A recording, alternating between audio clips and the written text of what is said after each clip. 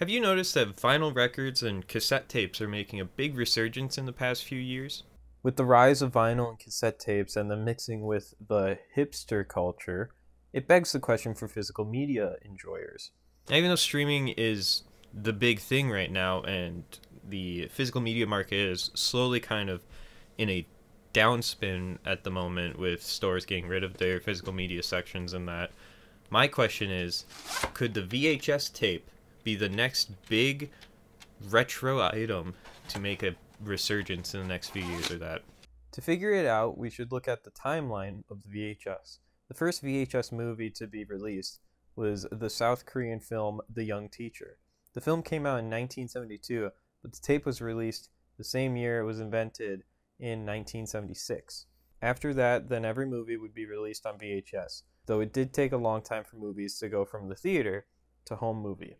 Hocus Pocus came out in July 1993 and didn't make it to homes till September 1994. Nightmare Before Christmas took 11 months to reach your entertainment stand. And Star Wars, which came out in theaters July 28th, 1978, joined your VHS collection in May of 1982, 4 years later. The VHS was ruling the market, essentially dominating it as the king of physical media at the time. It was the biggest way you could watch all your favorite movies or TV shows. I had some Blue's Clues VHSs when I was growing up. I actually think I still do at my mom's. But a new form of media would arrive in 1995, the digital video disc. The DVD. VHS didn't have much to worry about since it was still the largest format at the time, but it wouldn't last much longer. In 2003, the VHS began slowly dying off. DVD started taking over the old Titan's role of being the best way to view your favorite films.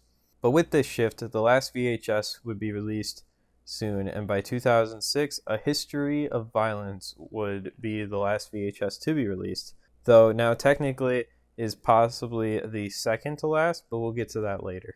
Just because the last VHS ended up being released didn't mean that VHS was dead. People still were watching VHSs.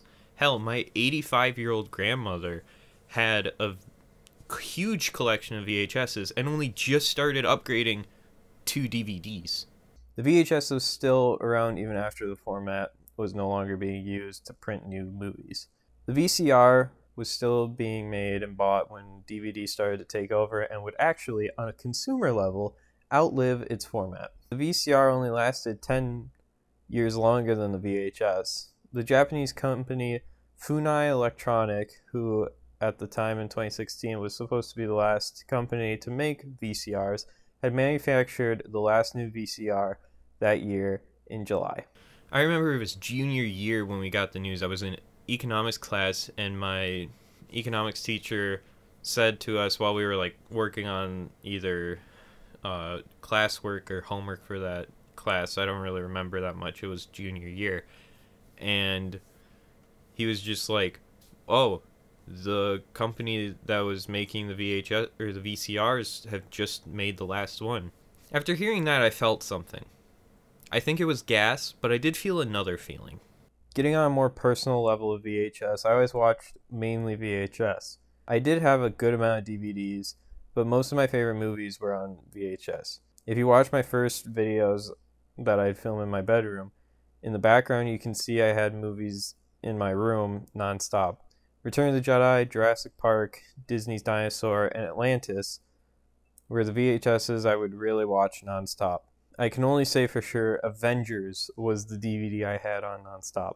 I think it was one of the first times where I genuinely had the feeling of, wow, I'm getting old. Stuff that I had as a kid is no longer existing anymore, just like how things from my parents' childhood have ceased to exist in my generation. I had the realization that when I finally have children, I'm going to have to explain to them how when I was a kid, movies came on this big black box, so you put it into another box, and then you had to worry about watching it too often for the tape to start disintegrating and losing its quality.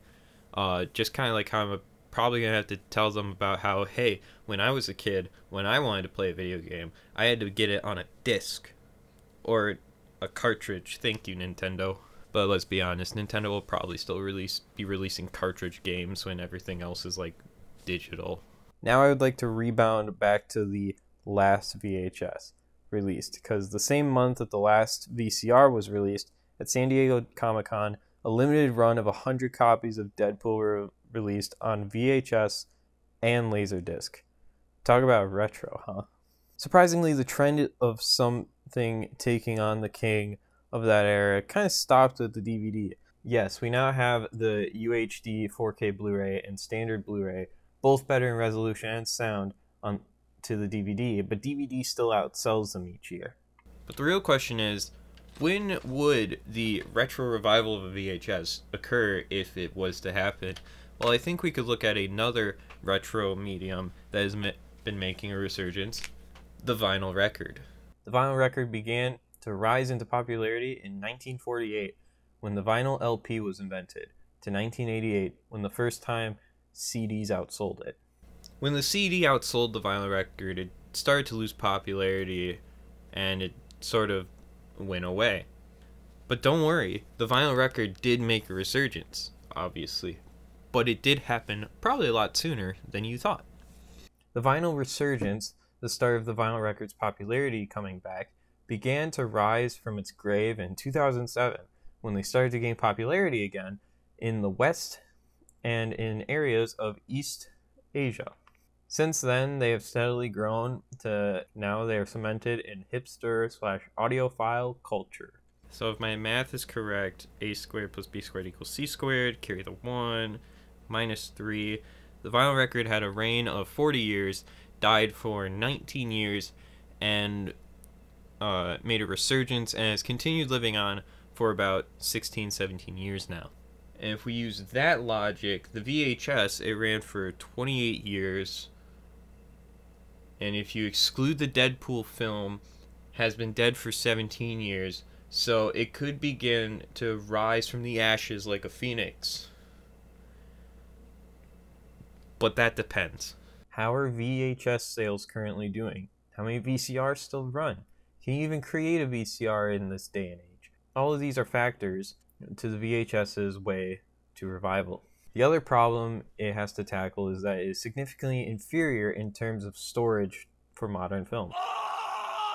VHS tapes can hold up to about 4 hours of footage, 5 if you were in the PAL region, which sounds a lot, but from what I can find is about 5 to 10 gigabytes max roughly, compared to the 4K Blu-ray disc, the highest format, can hold at its lowest 80 gigs. As a fun fact, Titanic has to be viewed on 2 VHS tapes, and using the numbers from before, you would need about 3 VHS tapes to hold Zack Snyder's Justice League. With that being said, the other problem is the lower, older tech compared to our new futuristic tech. We don't use AV cables anymore like the VCR used to use, or like old video game consoles. And I couldn't find a VCR that could use an HDMI output. I didn't look really hard, but I'm assuming you could probably mod a VCR that. We currently have a VCR in our living room that's hooked up to an older TV. And yeah, you can get an adapter to turn a VCR into an HDMI VCR, but then you gotta find a VCR that actually works, and you might just have to hunt down a CRTV, which the retro gaming community can already tell you how hard that is nowadays, but that's a whole nother topic. I think the VHS could come back as a niche group, but you'd have to first work around the problems the VHS brings to our modern world. And who knows, maybe later down the line you will find yourself putting this black box and watching it on your 4K TV. Probably not in 4K though. You're gonna need a lot more discs for that, or VHSs for that.